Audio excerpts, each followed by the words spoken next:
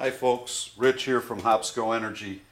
Today I want to go over what we recommend for chimney installation here for the Hopsco Airstoves. We like to use this stainless steel double wall insulated pipe. They have a locking collar, they lock each one together. There's a nice cap that keeps the rain from getting inside. That twist locks on also. Real nice product. Certain times of year this is available through Hopsco also if you can't find it in your local area. What we have to do is we need an adapter plate to adapt this from just regular single wall 6-inch pipe to this double wall pipe. So what we have here is an adapter that can do that for us. There's a couple of issues with this. One is this flange is bigger than the space between here, and this is what we remove to clean our chimney out. So that sticks up higher than this surface down here. So if we just were to mount this, we wouldn't be able to get our door open to clean our chimney out. So what I like to do, I make a couple of spacers to go in there. These are 3/8 inch high, 1/2 inch wide, 7.5 inches long. And if I place them on here like this, then when I put the adapter plate down, it'll keep it up high enough here, give me the clearance to be able to get my clean off plate open. So center this, and then we're going to bolt this physically down to the stove.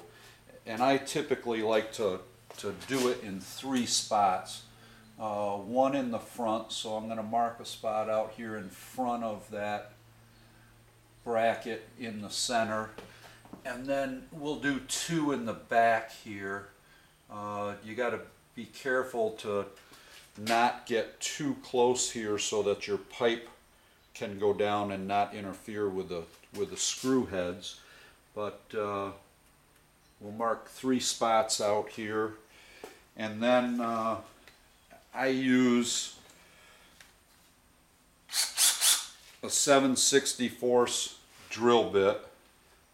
And we're going to pre-drill holes here in this.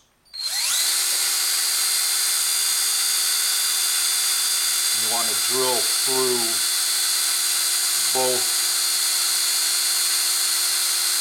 the adapter and the stove.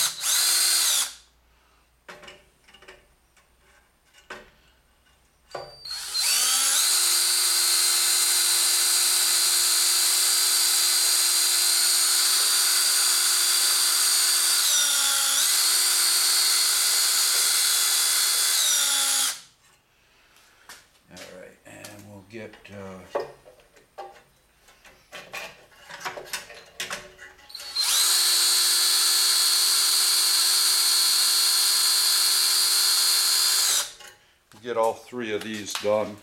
Then the next step would be to move up to a 9/64 drill bit and drill these holes out, all 3 of them again, all the way through with the 9/64.